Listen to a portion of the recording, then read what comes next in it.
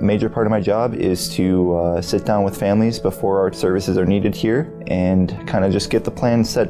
My name is Garrett Hulke. I'm a funeral director and pre-need specialist here at Hulke Family Funeral Home.